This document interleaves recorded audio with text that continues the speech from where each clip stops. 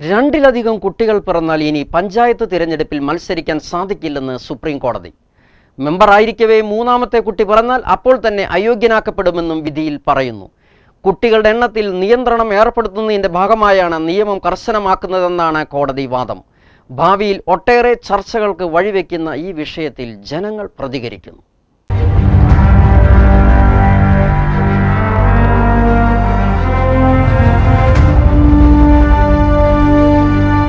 നാല് ജനസംഖ്യ അത് ദൈവം തന്നെയാണെന്ന് ഞാൻ വിശ്വസിക്കുന്നു. അതിൻ്റെ പുറയൊന്നും ഈ ഒരു നിയമം ഇതും പാടില്ല. ഇവിടെ ദൈവം നമുക്ക് തരുന്ന കുട്ടികളാണത്.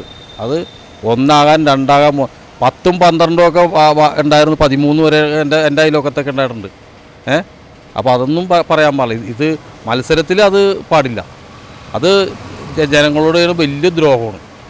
ആര് പറഞ്ഞെന്ന് പറഞ്ഞാലും വലിയ ദ്രോഹമാണ്.